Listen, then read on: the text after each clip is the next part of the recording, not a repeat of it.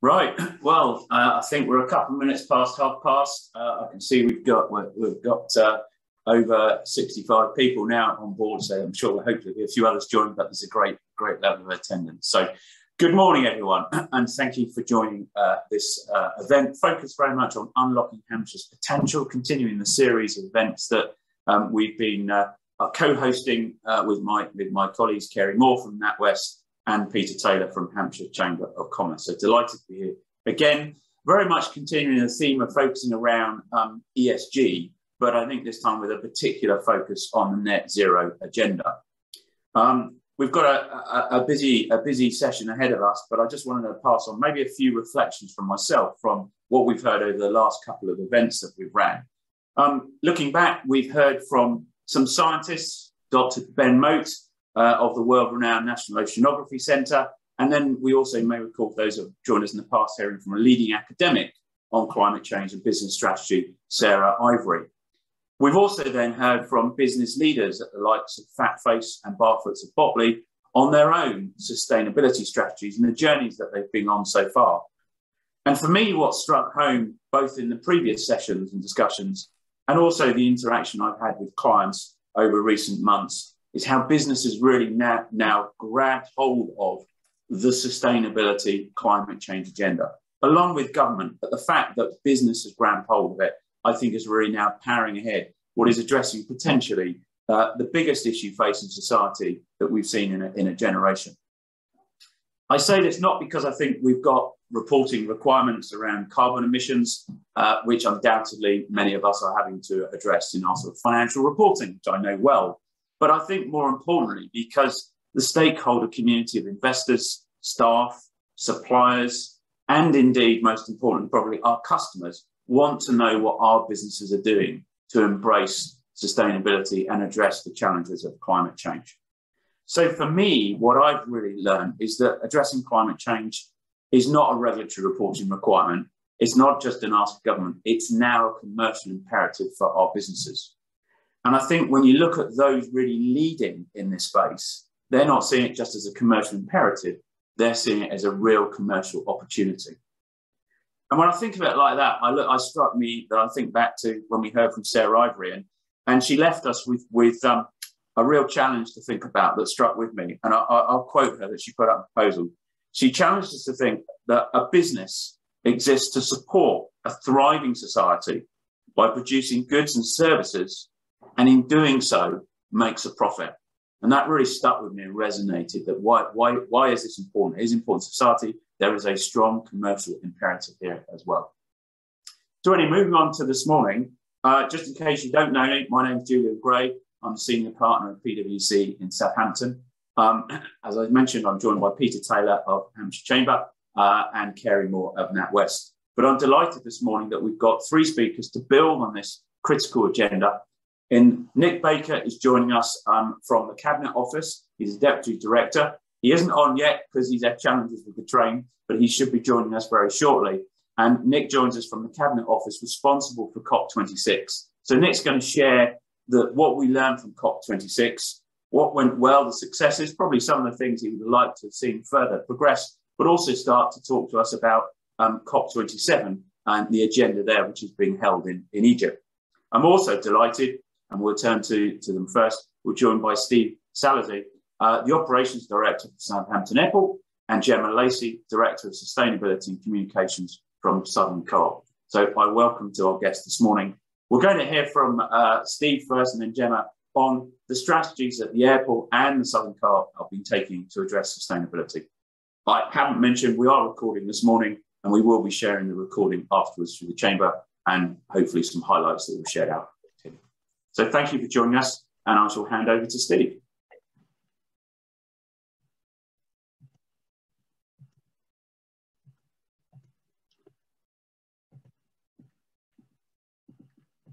Thank you very much. Can you see me and hear me, Julian? We can, Steve. Excellent, right. So let me introduce myself then. So I'm Steve Saloy, your standard everyday Hungarian Geordie. I run Southampton Airport and I work for AGS. AGS stands for Aberdeen, Glasgow and Southampton Airports. And my background is the Army. I was the Army for 20 years, Colonel in the REME, Afghanistan 2010, left in 2012, and I've been in aviation now for nearly 10 years. And I run an airport, so why am I here talking about environment and sustainability? I can already hear some of you shouting greenwash through your muted microphones, but we're a big business, and we're a big local business as well. We need to be included in the debate. Aviation is not going to go away. We need to be engaged, not excluded. Also, our staff demand it. We have 500 on the airport. It used to be 1,200 before COVID and Flybe. They want to do their bit as well. They want to be involved. And also, we represent millions of passengers. And we can't simply demonize millions of passengers for using aviation. So I'm very grateful for the platform and the opportunity. When I came into aviation, sustainability, it was something that was talked about, but it wasn't really part of the DNA of the aviation business. And then something happened around 2017, 2018. I'm sure it's the same in a lot of your industries.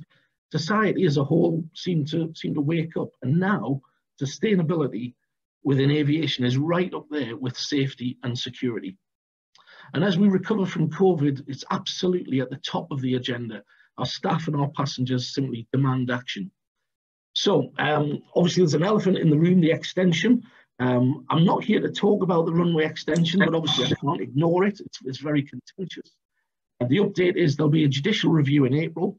I hope to be building the extension in Q3 and Q4 of this year, 2022, and we should be ready for operations for the summer of 23. And the extension, it has to be seen as a balance with jobs and the economy on one hand, noise in the environment on the other, and only you can decide where you put that balance. But I'm not here to talk about that today. There's already been 20 hours of public debate. 8,000 people have written into the council as part of the consultations. And I suspect every one of you has already made up your mind which side scales come down for you. So what I do want to address is what we're doing as a business to address sustainability and our carbon footprint. And the key thing for me here is to have all these other businesses involved here, and maybe we can compare notes, get some ideas, and collaborate across the business network. So in doing this, I'm going to step down through the hierarchy of the aviation industry. I'm going to go through aviation industry, AGS Group, and then Southampton Airport. And as I step down through those levels, I'll be asking you to think about what parallels, if any, you have. So bigger businesses, maybe at that sort of strategic level. And then as we get down to the smaller businesses, maybe there's parallels and things we can do to help you at the tactical and at the sharp end. So at the big level, we're a big organization, we're a big business. We're lucky to have an industry voice. And I don't know if your industries have such a voice. We have the Airport Operators Association, and internationally we have ICAO. We've recently just signed the Toulouse Declaration, and that's government and industry committing together a major statement of intent. Now that's obviously big picture, long term. But what I see here is a real role for the Chamber in uniting smaller businesses, and maybe organizations like us can help be part of your collective voice. And maybe through the Chamber, there's some sort of joint declaration of intent that smaller businesses can sign up to, as our bigger businesses do. In my industry, the big picture includes things like sustainable aviation fuel, SAF, electric aircraft, hydrogen, CORSIA, the offsetting scheme, and international aviation is looking to be net zero by 2050. Now, again, for some people, those goals, noble though they may be, they seem too aloof, too far away, and it's easy to throw the greenwash label at them. But Glasgow have already had flights powered by SAF. And in the UK, we're really well set. We've got the Channel Islands, really important for us at Southampton. We've got the Scottish Highlands and Islands. They're perfect routes for trialling electric aircraft in the next 2 years, not 5-10 years away, but in the next 2 years. So that's a big picture. Of course, big picture is great, but at Southampton Airport, we don't really control much of that. But we do have a group level. So I'm going to now step down a level to AGS, to the group level, and talk about what we do as a group. and again, see if there's any pointers for your business. So at AGS, I think what you have to ask yourself, are you big enough to have a dedicated member of staff or even a department? And we're very fortunate that in AGS, we've got a director of sustainability at our headquarters in Glasgow. Now that comes with a serious budget for sustainability, including, for example, the ability to build a solar farm at Glasgow Airport in the next 2 years. And rest assured, I'll be bidding for one at our airport when we get through the extension, and then we're building the Freeport tax site on our land. It also means we've got the horsepower to strategize and to write documents such as the sustainability strategy for the group.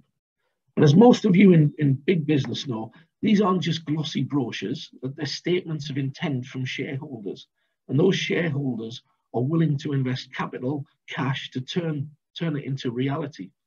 A glossy brochure means that there's a costed plan behind it, which is endorsed at board level.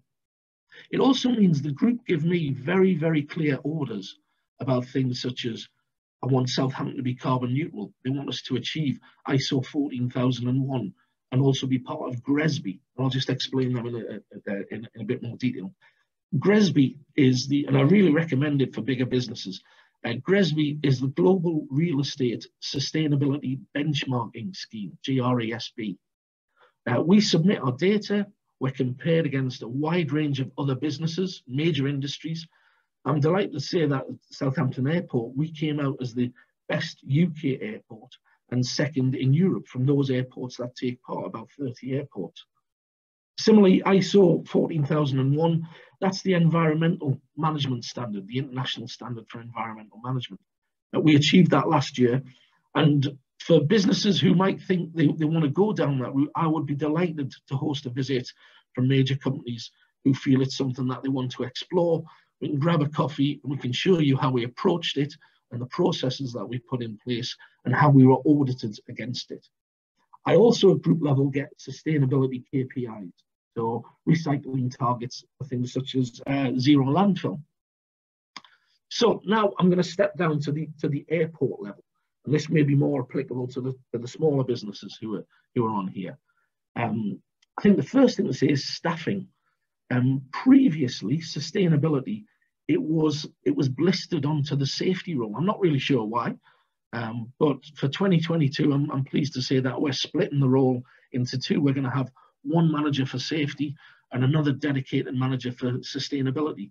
And I'd be interested to know for smaller businesses, how you get that level of support. How do you get access to a sustainability professional when you don't have the resources in-house?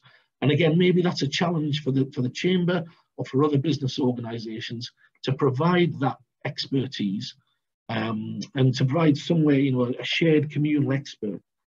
I'd be delighted to be involved in something like that, where maybe our sustainability manager could come along and you could all benefit from their experience.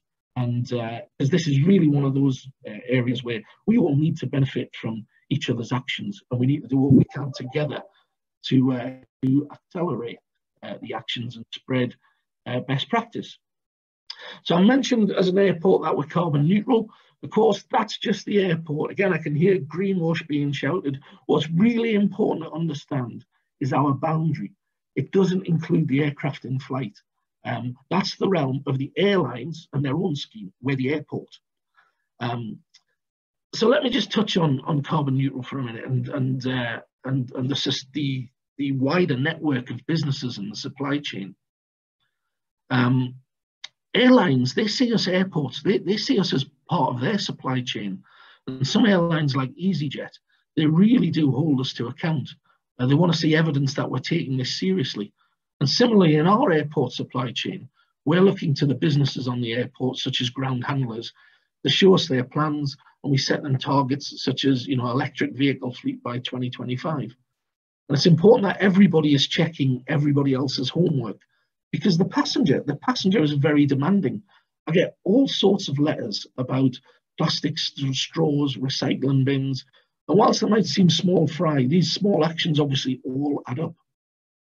So when you think about carbon neutral, it's quite a formal exercise, and we employ consultants to analyse our operation, tell us what our carbon footprint is, And perhaps you've heard of scopes 1, 2, and 3.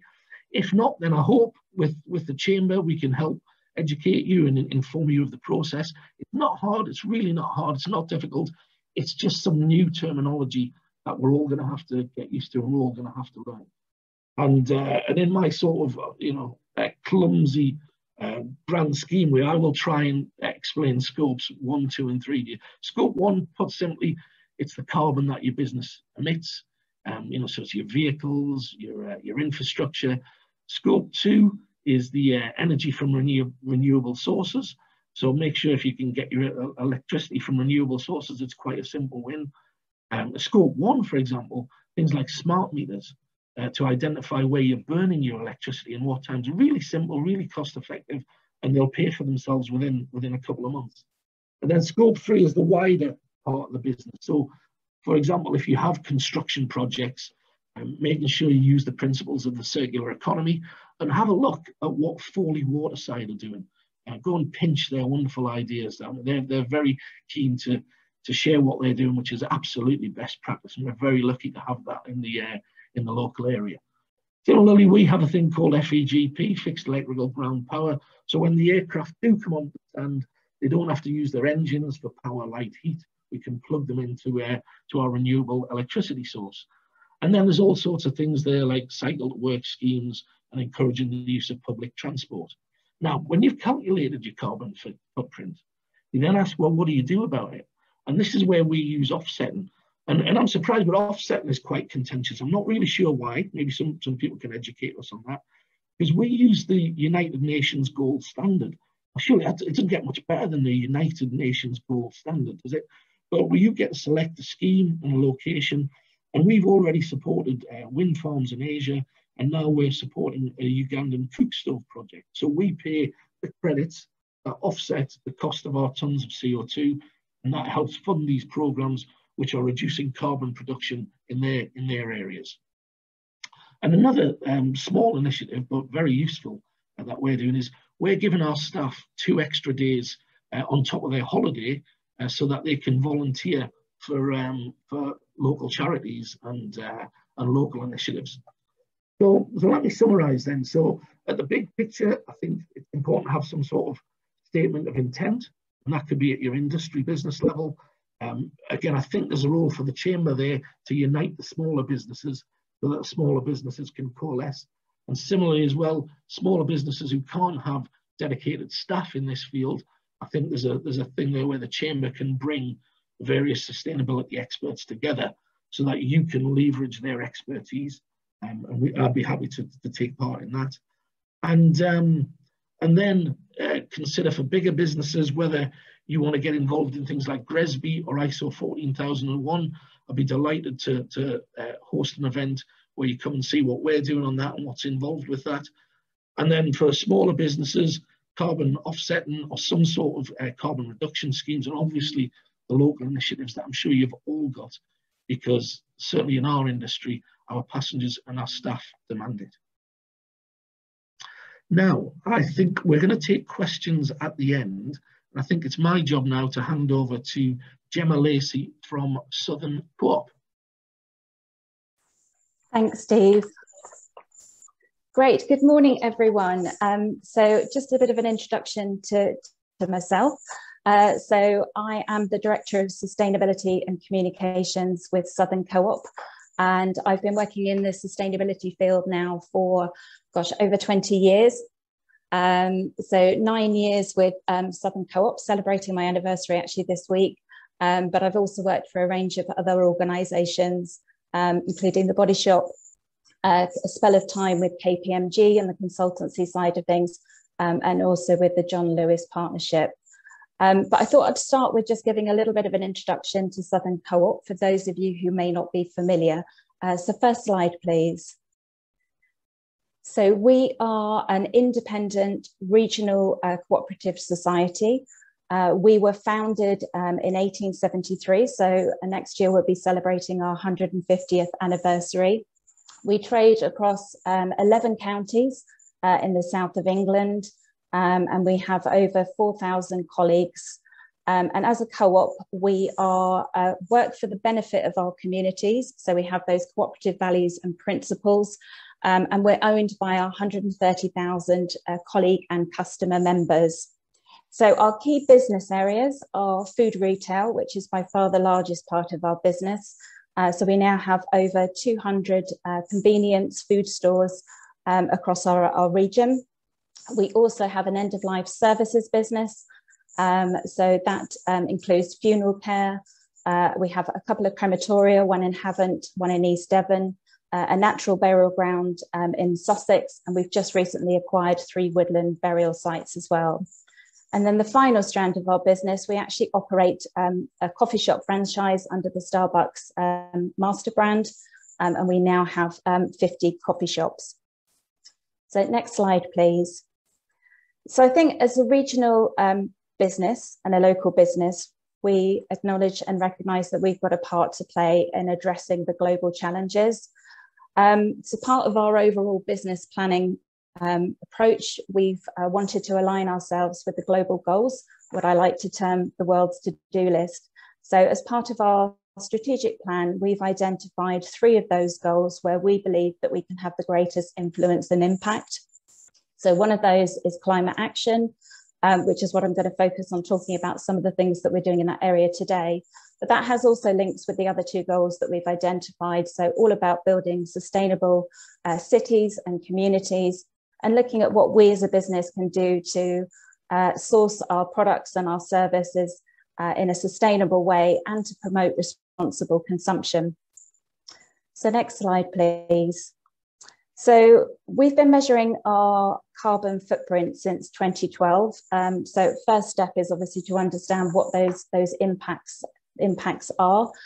And we've made great progress. So Steve's talked a little bit about the different types of emissions. So from an operational side, energy is absolutely by far the biggest area of that footprint, and is where we've focused our efforts to date, with initiatives like introducing low energy efficient lighting, doors on our chiller units, and other things like that. And we've made some great progress. But back in 2020, I think given the global imperative, we decided that we just weren't going far enough, fast enough.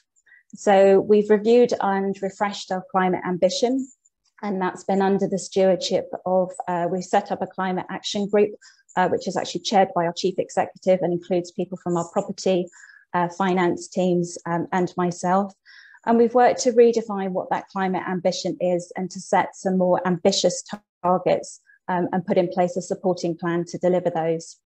So I just wanted to share a little bit about what our footprint looks like. So on the left-hand side, this is our kind of baseline. As you can see, it's made up of all those emissions relating to our operations, energy usage, transport. We have company cars, end-of-life services vehicle fleet, and some other vehicles. Our distribution is outsourced, so that sits in our indirect footprint. And then we also have emissions associated with our refrigeration. So as you can imagine, retail stores, lots of refrigeration. But as you can see from the right-hand side, you know, that indirect footprint, so those emissions associated with our products, our suppliers, and the use of our products by our customers is by far the greatest area.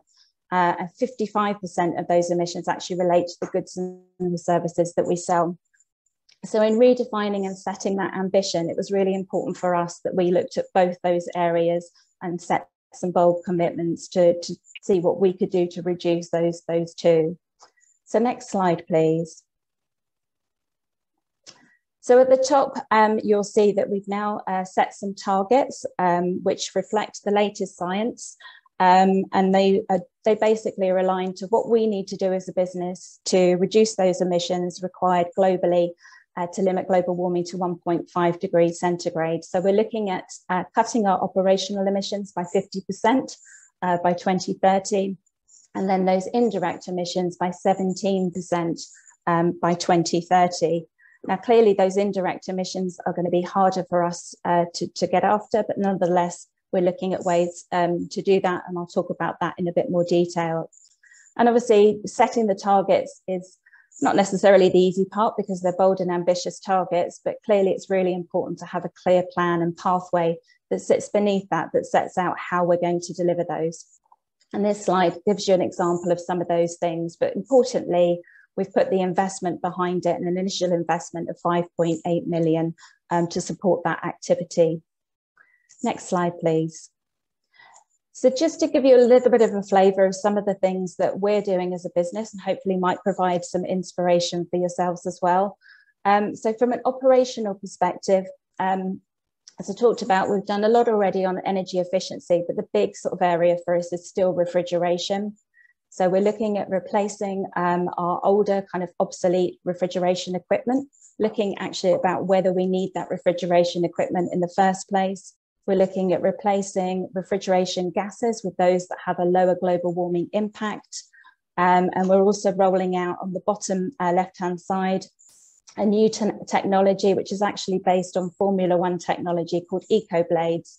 And basically they are clipped to the side of the shelves and help to keep the cool air in and the hot air out and improve the overall efficiency of those refrigeration cabinets. So lots of innovation in technology, also looking at photovoltaics. We've put those in place across a number of areas in our estate.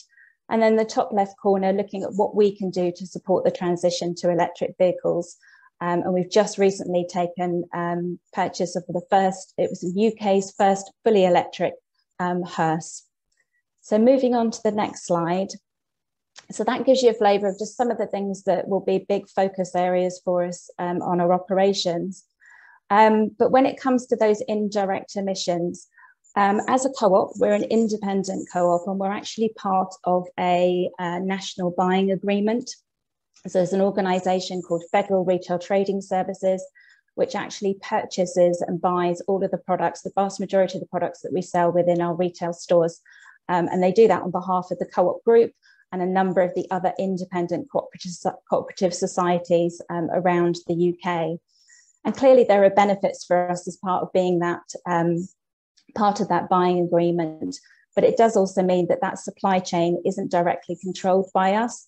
So we're very much reliant on the work of Co-op Group, who are the national co-op and who manage that supply chain, to look at what they can do to reduce those emissions. And the good news is they've kind of set their own ambitious targets. They're looking to reduce product-related emissions by 11%. And they are doing a lot of work with their farmers, academics, agricultural suppliers, to really look at what they can do within those supply chains, and particularly around the areas of beef and dairy. They're also looking at increasing packaging recyclability and removing peat from the growing media from sale entirely. So all of those things we will benefit from as a business, and we are looking at how we can work with them collaboratively to support those goals. Similarly, on the Starbucks side, again, they've set their own sort of emissions targets, and they are focusing dairy accounts for 23% of their product emissions. And they have a big program of work around environmental stewardship with their dairy supplier, Arla. So lots of sorts of things. We're reliant on those other relationships, but there are, of course, some things that we can do directly in that area that will reduce those emissions as well, such as looking at tackling food waste, and also what we can do as a customer-facing business to really, I guess, make it as easy and simple for our customers to make sustainable choices as well. So that might be installing electric vehicle charging points at our stores, or actually increasing the range of plant-based foods that we offer. And we're making sure that all of those are actually no more expensive than their meat-based alternatives. Next slide, please.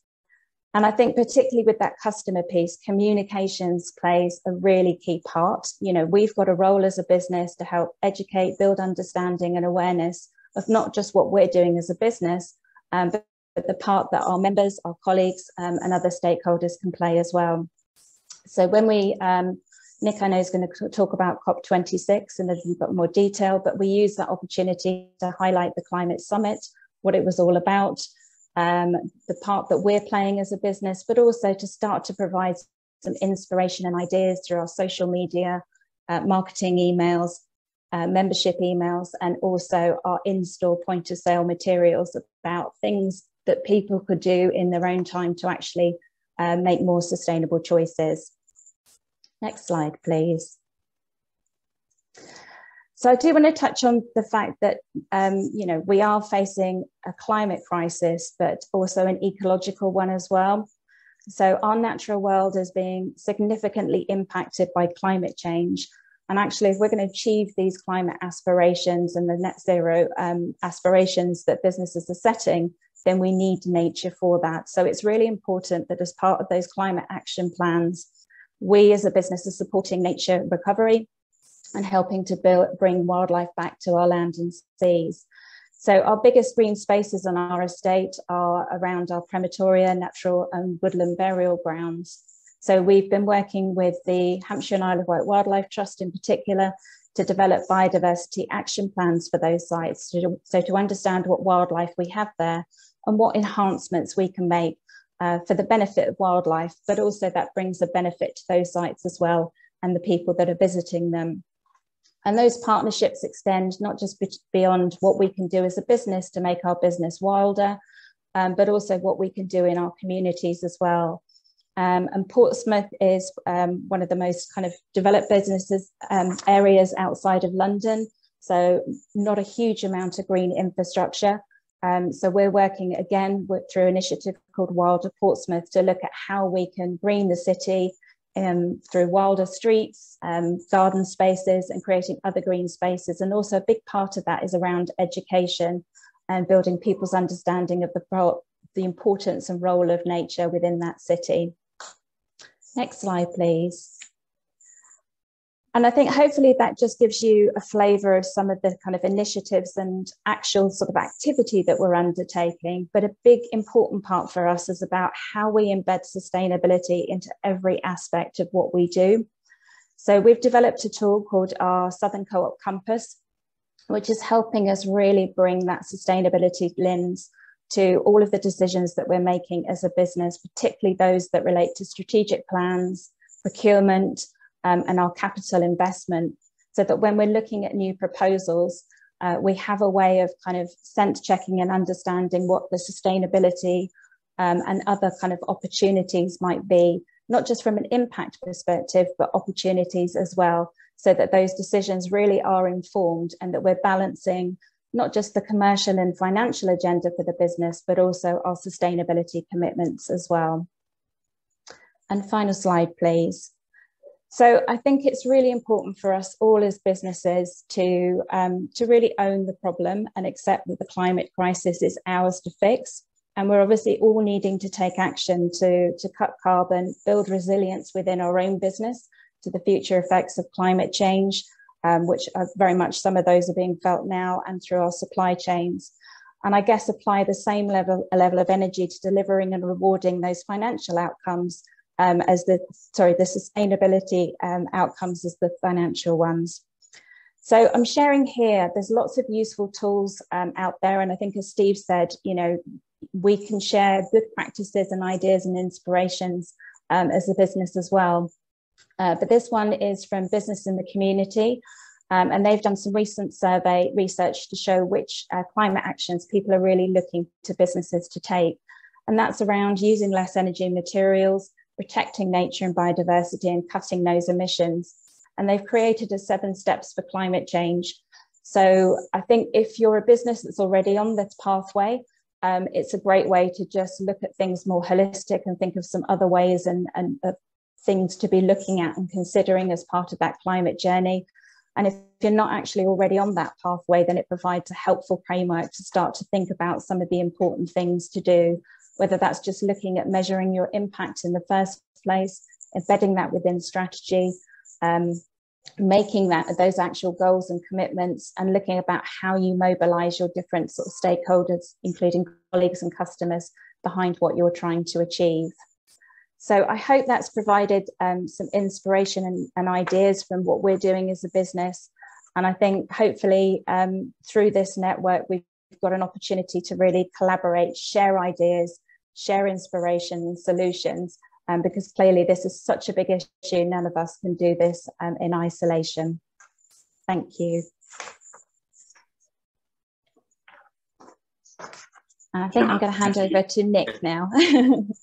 Thanks, Jen. Great. Morning, Nick. Over to you.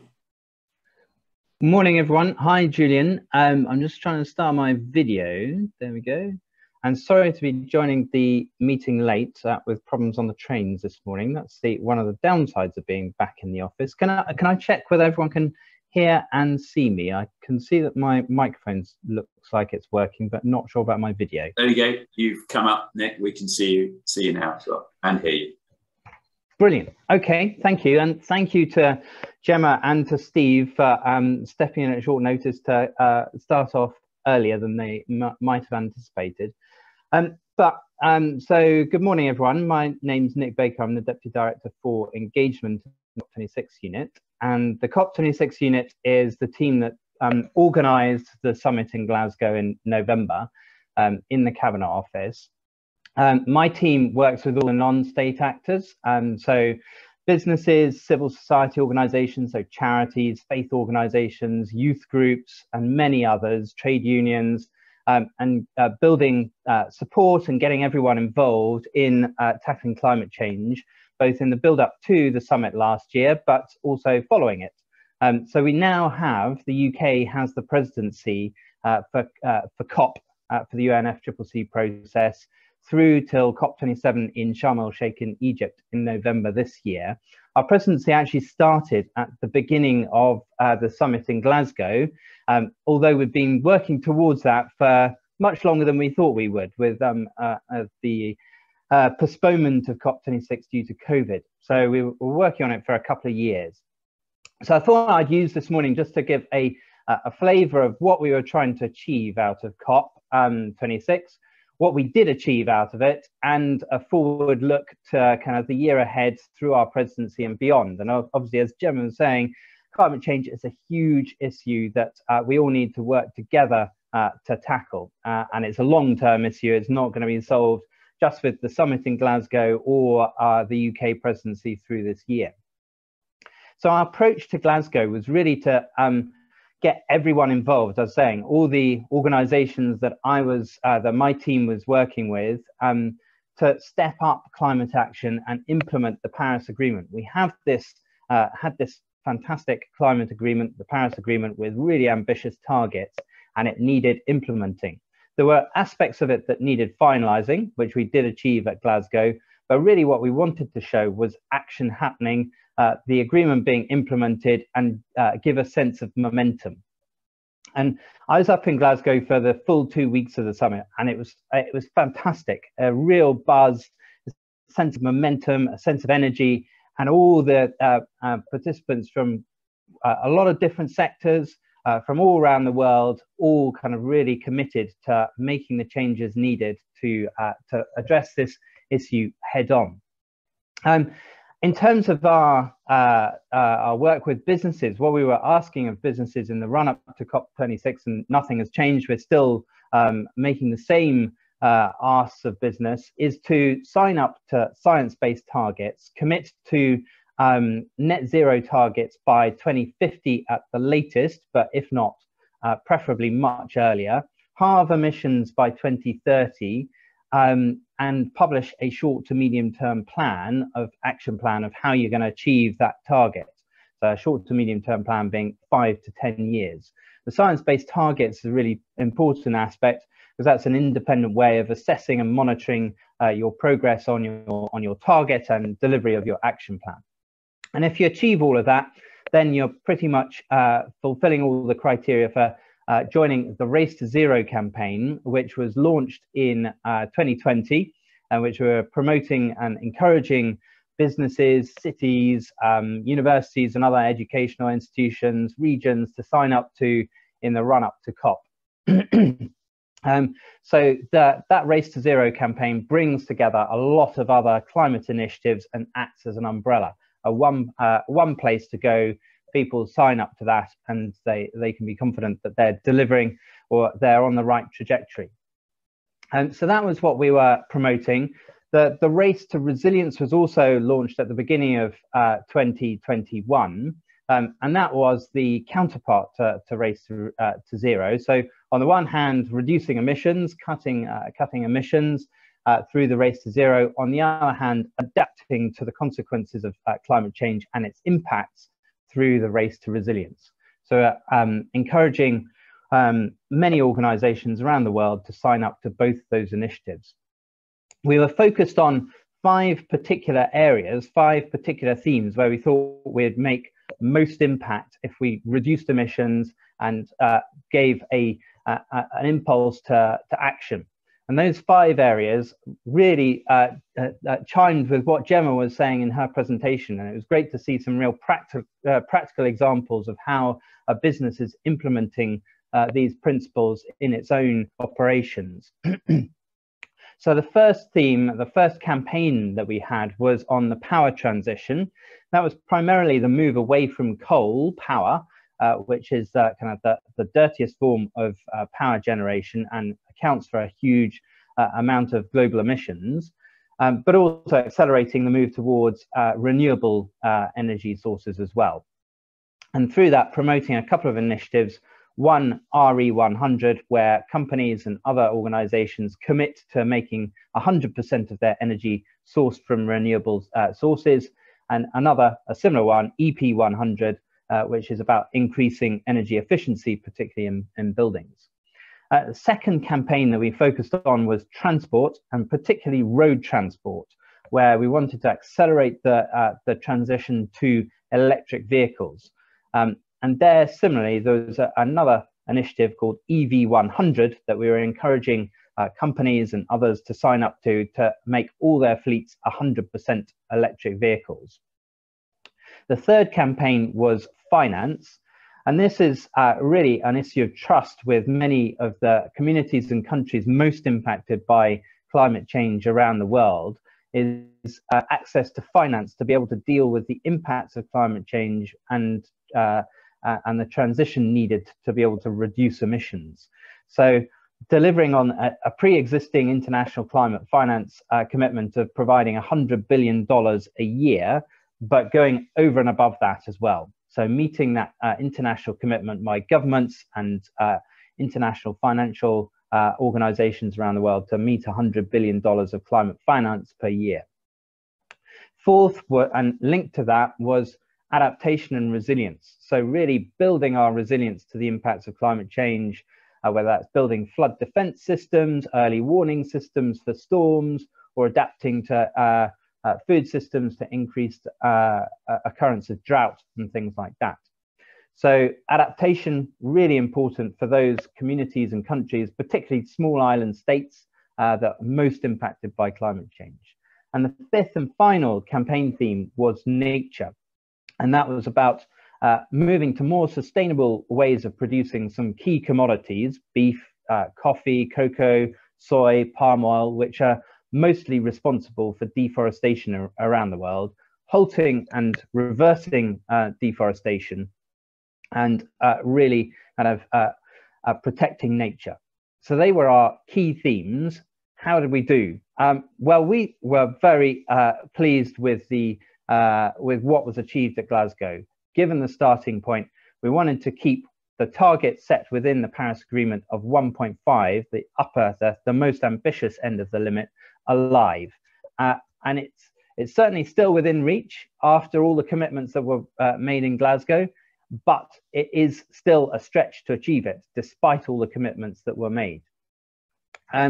So, I mean, we had 122 world leaders come together in Glasgow, 197 parties, so all the signatures to the Paris Agreement signed up to the Glasgow Climate Pact, which was agreed through the negotiations at Glasgow, which did agree to urgently keep 1.5 degrees within reach. It also closed off some of the outstanding bits of the Paris Agreement that hadn't been agreed, things like Article 6 on carbon trading and other things, but it also brought in some new commitments that really marked a step change in the rate of progress. So countries committing to come back at the next summit in Sharm el-Sheikh with new and improved national commitments. So before that had been done every 5 years, now it's being moved to an annual basis.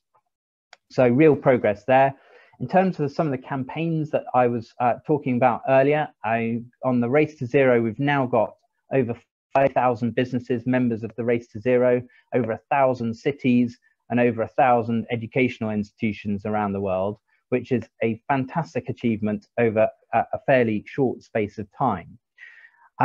Again, on emissions, we now have 90% of the world's GDP or the world's emissions covered by a net zero target, which is brilliant. On cash, we're now on track to meet the 100 billion target I was talking about earlier by 2023, and then go beyond that and be more ambitious after 2023 for the following couple of years at least. But we've also leveraged private sector finance through the Glasgow Financial Alliance for Net Zero, with now over $130 trillion of financial assets being brought together by private sector investors to invest in net zero projects, climate change related projects. So a huge amount of finance being made available. It's now a matter of getting it to where it's needed and make sure it flows. On adaptation, 43 countries have now published an adaptation plan, and linked to the nature, but also important for adaptation, is that the commitment that was made on deforestation and halting it and reversing it, with 130 or over 130 of the world's leaders committing to reversing deforestation by 2030, and that covered 90% of the world's forests. So kind of all the key countries with huge forest reserves in them committing to that pledge. The UK played its part as well in providing some financing behind that, so providing £500 million towards implementing that commitment as well. The other partner campaign to the Race to Zero, the Race to Resilience, has now got over 2,500 members of it. Some really great commitments coming in from businesses. One of the ones that was that helped to launch the Race to Resilience was by Zurich Insurance, expanding their flood risk coverage to more countries and the amount available that people could access through its flood risk insurance as well. So some really great commitments there. And on some of the key sectors that I was talking about, power. So on coal, all the G20 leaders have now committed to ending international public finance for new unabated coal power generation. So that's a big move forward. We got a commitment in the text to phase down coal, albeit not phase out, which is what we had aimed for, and there was a lot of coverage of that, but it clearly shows move in the right direction and signals that coal is on the way out.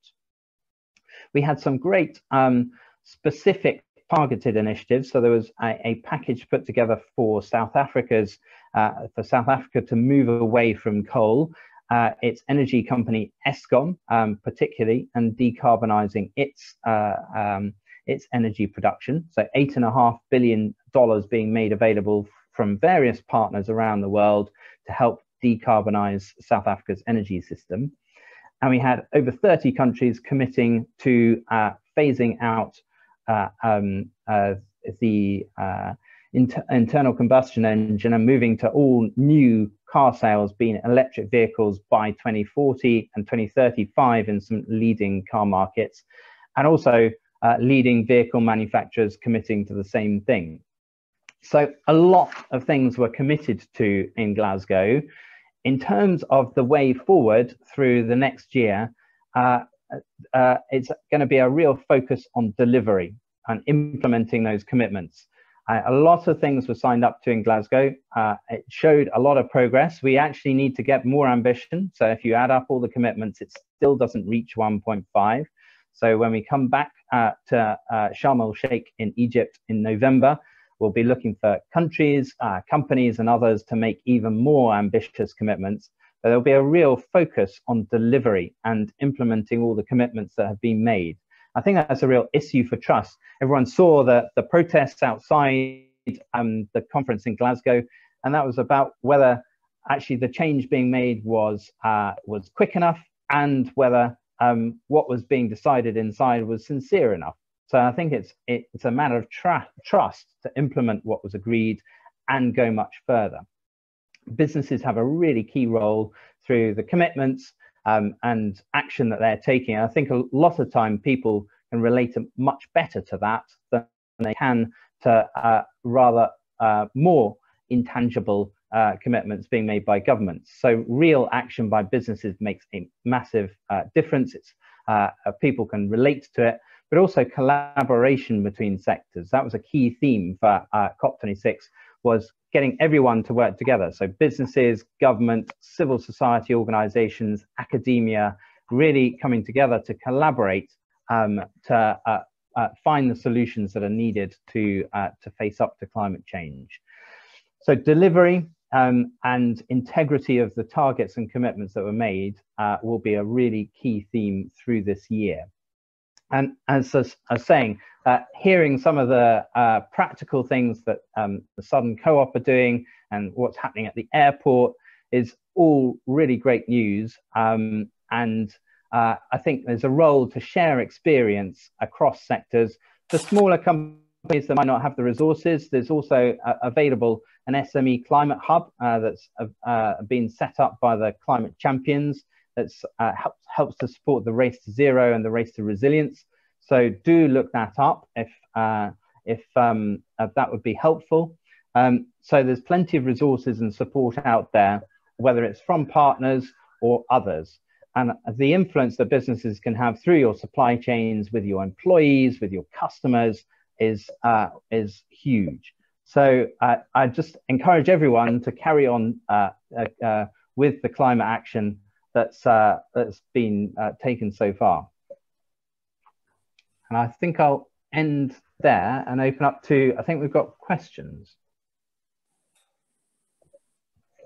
That's right, Nick. Thank you. It's over to me to host questions. So thanks to Nick, obviously to Steve and to Gemma. And a reminder to all of you to post questions using the Q&A chat function. Good morning, everyone. I'm Kerry Moore. I'm the Regional Director for the NatWest Corporate and Commercial Banking business here in the Solent. I guess we've got about 25 minutes or so of questions, so plenty of time. Thanks to those of you who've submitted some questions in advance. I should say, Nick, I'm very proud to say that the NatWest Group has committed to 100 billion of sustainable financing and funding between 2021 and 2025. I think it's important that all banks and financiers do their bit. And that's definitely something that we're seeing our teams internally focused on in terms of developing products and areas that can help support business looking to undertake some of the transition that we've heard about this morning. I'm going to kick off with a question for you, Nick, if that's okay. And I think you've sort of referenced this, but I guess when you evaluate COP26 and having it in the UK, to what extent do you think that it's really heightened the public's and consumer awareness? And I guess with that, to what extent do you think it's created some urgency and some focus within business in those non-state actors that you've referenced? I think it definitely has generated a lot of momentum, a lot of enthusiasm. I mean, the number of people getting in touch with us in the run-up to COP was quite incredible. I mean, we had quite a substantial team by the end of it, but even so, with the number of people wanting to get involved, it was just great to see. And we ran a campaign in the run-up to COP called Together for Our Planet to try and get everyone involved around the country. It was a real approach of the whole of UK. So, I mean, obviously it was held in Glasgow, but there was representation from around the UK at the summit. There was fantastic representation of businesses, particularly our sponsors like NatWest. So we're hugely thankful to our sponsors for helping to put on the event. So I think it really did showcase what was happening around the country. And you did really get a sense of momentum. And we had various advisory councils that we set up for the COP president, Alok Sharma. So one of them brought together the main mayors from around the UK. Another brought together a group of international businesses, many of whom were in the UK, to advise on planning for the summit and what we wanted to achieve out of it. So definitely got a sense of momentum. And I mean, the amount of media coverage obviously around the summit was pretty much back to back. As you would expect, the interest kind of wanes away after the summit, in the summit itself, and that was to be predicted. But the interest in climate change is still there, and that's really important. I mean, the issue hasn't gone away. It's still a problem. We've delivered a lot, but we're not, as I was saying earlier, we're not on track to to be where we need to be. So I think the UK is leading the way, and there's a lot that we can share, but we also need to be kind of humble about it, what we can learn from around the world as well. Excellent, thanks, Nick. Julian at the very start talked about stakeholders, and certainly in Steve and Gemma, your discussions, you talked about communication and how important that is. Steve, you talked about passengers, and I think Gemma, you talked about how you're communicating with your customer base through social media and others. Just interested in hearing a little bit more as to how you give that sort of customer voice focus and how you are tuning into what your customers, consumers and passengers are telling you and then playing that back. So Steve, come to you first, just around passengers and how you've kind of got the voice of the customer represented and how you're listening to passengers and communicating back with them. Well, rest assured the passengers aren't shy in coming forward, and whilst a lot of the communications that we get are maybe sort of compliments or complaints about a specific time and a specific aircraft and a specific event, there's definitely an undercurrent of environmental and sustainability challenges coming through. And I don't mean the testers, you know, who are just sort of, you know, banging a particular drum. I mean sort of passengers who are saying, you know, why are we using this disposable plastic? You know, your recycling bins aren't right. You need to change this. You need to change that. So I think social media is a brilliant forum for that. My challenge on social media is the fact that although I'm a big business, I'm not large enough to be on there 24 hours a day, 7 days a week. And there seems to be a demand, I'd say with politicians as well, there seems to be a demand for an immediate response, as if we're just sat there waiting for somebody's call. And that's a real challenge. But we do the analysis of the questions that are coming in, the trends that are coming in, and the environment is right at the top of the agenda if you take away the complaints about an aircraft being delayed for whatever reason. Great, thank you, Steve. And Gemma, I think you gave a really good flavour of how you are communicating with your customers, but can you talk a little bit about how you're listening to them and kind of gathering their views as inputs into your own planning as a board? Sure, absolutely. I mean, it's a two-way process, and particularly as a member organisation, the needs and interests of our members are kind of really important to us. So we've got formal mechanisms for that, which is through things like our annual general meeting. We've got a membership and customer services team.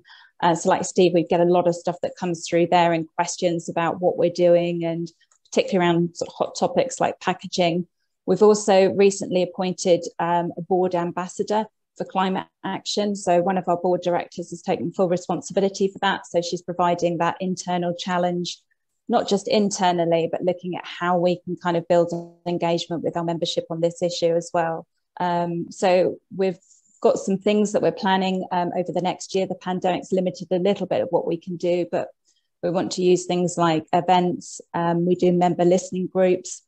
And I think this is particularly an area where we want to hear more about what's on our members' minds, what's important to them, an opportunity for us to kind of raise awareness and understanding of what we're doing. That's almost the starting point, because this is quite a complex area sometimes. So how can we demystify some of this and help people to understand what the issues are, why they're important, and the steps we're taking as a business, and then to start that engagement to provide some of those inspiration and ideas about the things that people can do in their daily lives or in the workplace to make a difference as well.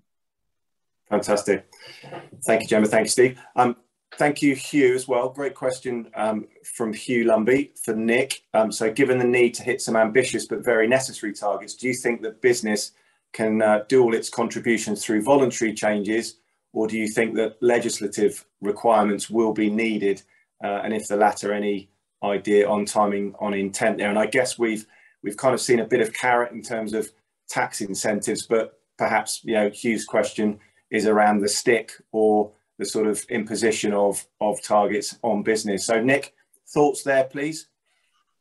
Yes, and thanks to Hugh for the question. Really good question. I mean, it's something that we're debating at the moment, but I mean, a lot has been achieved through the voluntary targets so far. I mean, a massive amount through kind of the science-based target initiative and through the Race to Zero campaign, a lot has been achieved that way. I guess the UK is already leading the way in a sense, in that we announced in Glasgow the requirement for listed companies, publicly listed companies, to publish their transition plans, which is a world first. No other country, as far as I know, has committed to do something similar. But whether they follow suit, I mean, we shall see. It might, I should think a lot of countries will be looking at the UK's experience and what the impact is to see whether they follow suit. So I think in a sense, we're probably, I mean, in a lot of ways at Glasgow and in the build up to Glasgow as the UK presidency, we wanted to show leadership, and that was one of the ways in which we were doing that. So I think that shows a sense of direction in for things to come. So a lot has been achieved through voluntary targets so far. More regulation is beginning to come in, and I wouldn't be surprised if there's more in the future. Okay, thank you, Nick. Question in regarding just transition from Joe. Thank you, Joe. And balancing climate change transition and adaptation with social mobility and levelling up requirements, seeking panel views on the challenges and opportunities here. I'm going to link it to a question we had shared in advance of the session today and get Steve's view on it. And that question was, how can public and private partnerships be used to commercialise the net zero journey for local businesses? So that's that kind of social mobility and levelling up coupled with public and private. And I guess the Freeport strip of land attached to the airport perhaps plays into that. So Steve, did you want to kick off on this one? Yeah, I think that the Freeport's a great opportunity. So there's a piece of land to the side of our airport, and it extends around the back of the railway yards and into the sort of Chicken Hall industrial estate. And there's huge potential for what we do there. And I think it's really up to the public as well to make sure that everybody's held to account, whether it's the private businesses ourselves, the politicians at Eastleigh Borough Council, that we're held to account to make sure that the incentives that are being given for that area are put towards things like green technology. You know, it can't just be a blooming retail park. It has to be something that hits this agenda. That's why we've been given the opportunity as a Freeport site. So I think it's really important that you know people keep track of this, and it's important that it becomes sort of green technology. I think that's going to be one of the key issues for Southampton and for Eastleigh in the next 4 or 5 years, how that develops and what it develops into. And I hope the aspirations at the front end are borne out by what's delivered at the back end. Absolutely, thanks, Steve. Yeah, I think Freeport is a great example whereby for the area to capitalise and be granted the permissions to harness what Freeport can offer, that has to go hand in hand with sustainable businesses, the creation of jobs, levelling up and regeneration. So I think unless those things are featuring, we won't get our detailed plans approved, and I don't think in this day and age we'll see the investment for it either. So that hopefully gives you a flavour there, Joe. Scope 3 was talked about earlier, and we had a question in advance just asking for the panel to touch on how they are looking to manage and measure Scope 3 emissions across their supply chains.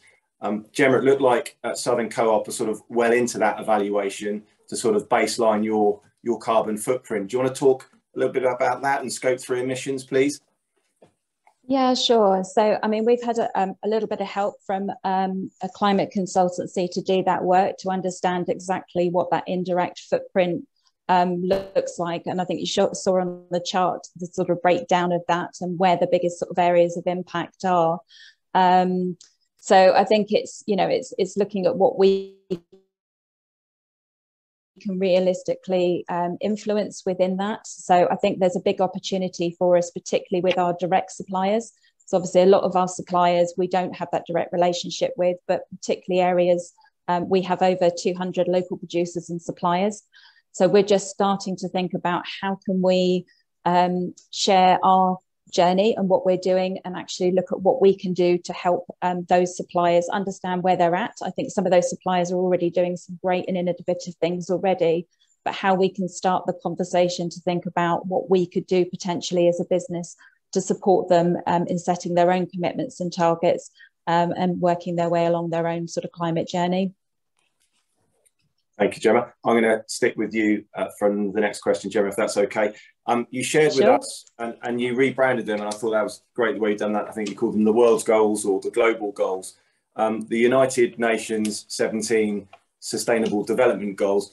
You really picked out, I think, 3 to focus on. So do you just want to talk about how you went through that process of, you know, what's a really busy and broad brush kind of set of goals, how you honed in on those that you thought would create the most impact and needed the most focus for you? Sure. Yeah, I mean, it can be quite daunting because there's 17 goals in total, which seems a lot. So I think, you know, we looked at the goals. There's some great websites out there, and actually the sort of Sustainable Development Goals website itself really helps to kind of break down each of those goals and to try and translate the sort of top targets and KPIs that sit behind that into something which is much more easily understandable. So I think we looked at what our business strategy was, where we felt there was a good match. And, you know, there are kind of touch points with lots of those goals. So we're doing work, for example, around tackling food poverty through our community programs, which speaks to that zero hunger goal. We're doing lots around health and well-being for our colleagues and our communities. But I think we just really looked at it and thought about the things that we were doing strategically as a business and actually where we could have the greatest impact. And I think for us, just with the imperative as it is at the moment, climate action had to be the top priority. But clearly, as a community-based organisation, then we've got an opportunity to, as a community hub within those areas, is to look at what we can do to help support more sustainable communities and cities. But a lot of that is not just doing that in isolation, but it's how we can work with local partners, whether that's public sector, charities, etc., to sort of really create more sustainable communities around the sites that we have. And then I think the third one was quite naturally, you know, we use a lot of resources as a business. And I think back to the member side of things, you know, in terms of issues that get raised sort of by our membership, then things like packaging, food waste are absolutely top of their kind of agenda. So they have to be things that we need to face into and tackle. And we've done a lot of work in that area, but still a long way to go. So I think, you know, using the things that are important to our stakeholders, our strategic business plan helped us to really sort of hone in and focus on the ones where we felt that we could have the biggest influence. Excellent. That's really helpful. Question from Lisa. Thanks, Lisa. So our climate considerations and sustainability strategies of businesses starting to feature more in bank and other lenders' credit assessments. I would say absolutely. I think that sustainable business is good for the sort of safety of business and the preservation of value and jobs. And I guess, you know, the more, and everything we've heard this morning tells us that businesses that are tuned into what their key stakeholders, whether that be employees, customers, the regulator, you know, and their suppliers, if they're tuned into that kind of ecosystem of stakeholders as to, you know, what's important, and climate and sustainability will be increasingly important to all of those stakeholder groups. You know, that's a reflection of a strong management team that is forward thinking. You know, clearly some businesses, industries are kind of heavy carbon users. It's not about, you know, kind of vacating sectors en masse with lending decisions, but clearly there is an increased need for all businesses to have a transition plan and be seen to be planning for, you know, improving sustainability and, you know, considering the climate and the planet in how they are sort of running and operating their businesses. So, yeah, I think it reflects well on those management teams that are getting into this and building a plan. Some are long into it. It's a great means of developing competitive advantage. I think I probably speak for all banks, and you probably won't be surprised when I say it, that if business owners are putting their heads in the sand and thinking that climate considerations and sustainability doesn't really apply to them, I'd really challenge that. At the very least, it will be important to your staff, if not already, and certainly your customers. And that's before, as Nick's alluded to, maybe some harder targets, objectives are, or penalties are forthcoming further out. So yeah, and I wouldn't say it's restricted to lenders. I think, Larry Fink dropped a famous letter, the Dear CEO letter, didn't he, to business at large last year or so, just really serving notice that there will be a flight of capital away from businesses that are just not transitioning and not showing no interest and no accountability for climate and planet and sustainability, and quite the opposite, that flight of capital towards businesses that have a bright future because they are helping their customers solve the world's obvious problems. So hopefully that answers that one. I'm going to come back with a bit of a sort of top 3 question, which was shared in advance of today's session. So what are the top 3 opportunities and the 3 top risks for the region, or I guess in general, in the fight against climate change? So Steve, did you want to go first with that? Opportunities and risks? Yeah, I think for me the opportunity is the free port. I think I've probably already covered that in sufficient detail, but it's really important that we make the most of that opportunity, and that in 5 to 10 years' time we can look back, we can see that now the Solent region, is a hotbed of excellence in terms of green technologies and the new jobs that are created through there. I think as well another opportunity is the geography, was obviously because of the maritime heritage that we have, to a lesser extent for the region, the aviation heritage, but those links to the Channel Islands. I'll be doing everything I can to make sure that that when we're testing and trialing electric aircraft, you will see, for example, even today there's a little 14-seater heading off to Alderney. That is perfect for the test bed for electric aircraft. Same within Scotland with the Highlands and Islands. Yeah. Excellent. And Gemma, did you want to talk about, again, opportunities and risks as you see them, be it for the region or for your business or sector? Yeah, I mean, I think there's a huge amount of pressure on kind of resources and space, I guess, across our region.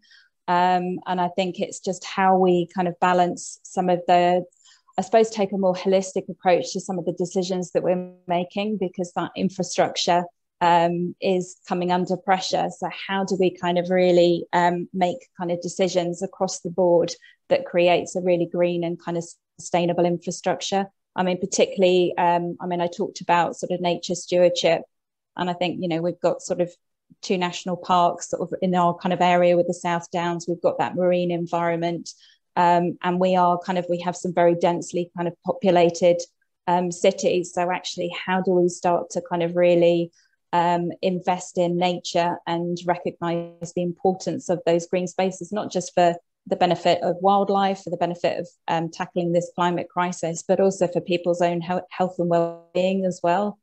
So I think that's a particular critical area for me. Excellent, thank you. I think we're sort of coming to the end of questions, just so that we don't take you beyond 11 o'clock. So just to say thank you to Steve, to Gemma and to Nick for answering questions, but most of all to those of you who posed questions in advance and who've posed questions in the Q&A chat function.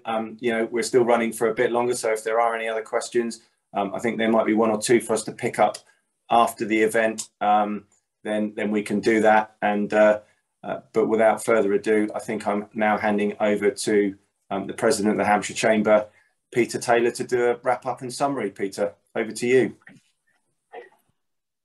Barry, thank you very much indeed. And thank you to all our panelists for a really insightful session. And I hope that all of you have feel that you've got something of value out of the last hour and 20 minutes. For me, climate change, the drive to net zero, is an issue for all of us. It is not an issue for one sector. It's not an issue for one business. It's not public sector, private sector, we're all in it together. And indeed, as we've heard from our panelists, this spirit of collaboration, which has really come to the fore over the past 22 months, can really make a significant difference in this drive to net zero.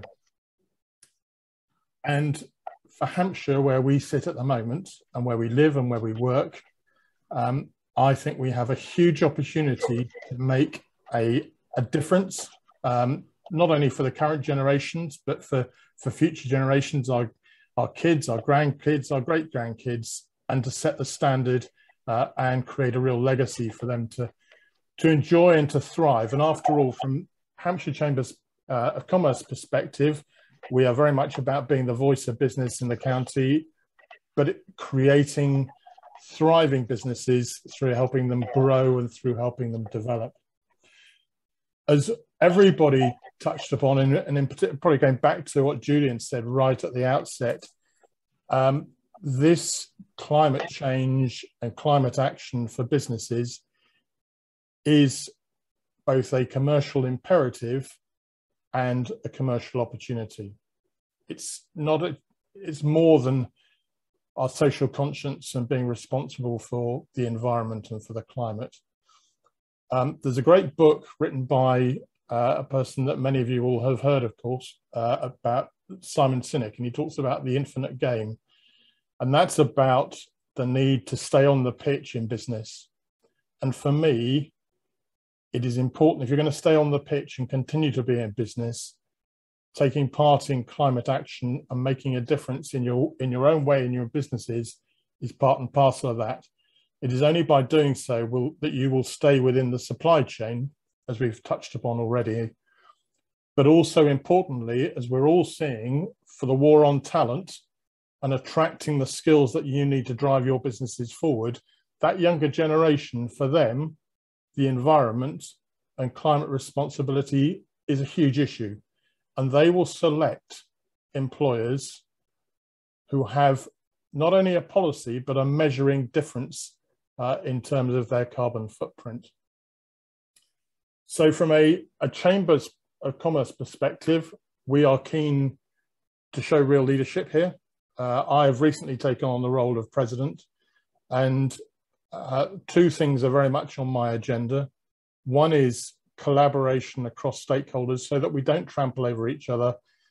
We are using our talents and our resources to best effect, and we have been working with other stakeholders, whether it be the local authorities, whether it be the LEPs, to ensure that we are creating that thriving community for the whole of Hampshire. But also for me, climate change and net zero is huge.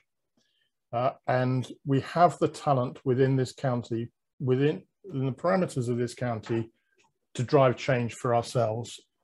Clearly, by the number of you who are on the call, we've got a strong nucleus of people for whom this is an important issue.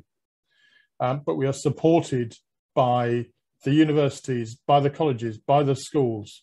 And Astrid has kindly posted in the chat about the skills labs that is a partnership between the LEP, the Chamber and the colleges, where net zero is an issue, and it's an opportunity for businesses to share, learn best practice, and understand just how they can make a difference. I think the starting point for many will be to understand where you are at the present. And I know that Natalie also posted in the chat that she'd had some support from B Corp in terms of understanding where they were in terms of the sustainability piece and setting an agenda to help them get through in terms of measuring their carbon footprint, and in particular those scope 1, 2 and 3 emissions. And there are other resources that are available, and the Chamber is on hand to help all members and all businesses across the county find those points of reference and find that support. And together, and I mean together, we can affect change we can show leadership to the rest of the country in many ways. Hampshire is strategically important nationally and internationally. We know that we are attracting attention from foreign investors. They are looking at us because we are rich in that talent. We are a key trading entry point for the country as a whole. But they also want, in terms of investing, to see that we are taking some action around climate change and net zero. So collectively, we've all got a role to play for the county as a whole. But as I said earlier on, in terms of staying on the pitch and staying in the game, we need to take action. And if we do that, we will seize competitive advantage. We will attract that talent that at times feels that their fortunes are best served elsewhere.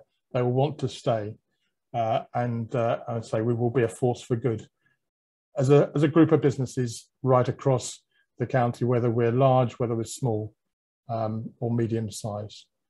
So thank you very much indeed for your time. Thank you to our panelists, to Nick, to Gemma, and of course to Steve. Thank you to the co-hosts, Carey and Julian, and of course to Vissensa for also providing the IT host platform for us. I wish you a very good day. Have a great weekend, however you spend it, and there will be more to follow over the